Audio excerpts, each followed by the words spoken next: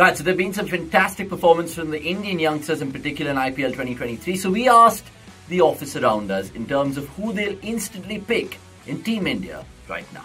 I think I'll pick someone like Jitesh Sharma, since we need a finisher and he's a wicket keeper.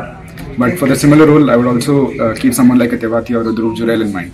If I'm an Indian selector and I'm looking at this IPL, I don't think I can look past Jaiswal, because that kind of performance and that kind of a tournament, right? I mean, it's just immense, and I think he's the first player that should be on an Indian sheet right now. I don't think there is any doubt about it, Jaiswal. Yeah, this may sound cliched, but I have to go with Jaiswal. Considering India also need a left-handed opener, I think it's a no-brainer after what he's done this season. I would go with Tilak Verma. I mean, he didn't play the second half, but the kind of batter he is, he's someone I think India needs in the middle order, considering he's a left-hander and can bowl a bit of off-spin.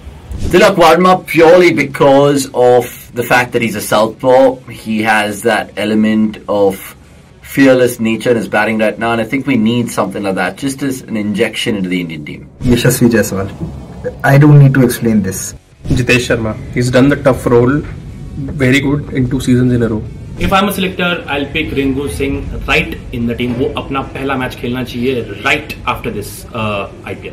I'll go for Jitesh Sharma right now, simply because India need a player who can attack post power play and who can have a very good strike rate in the first 10 balls right after coming into bat. I'll go with Jaiswal and Jitesh. I would fast track them into the Indian team if I were the Indian selector.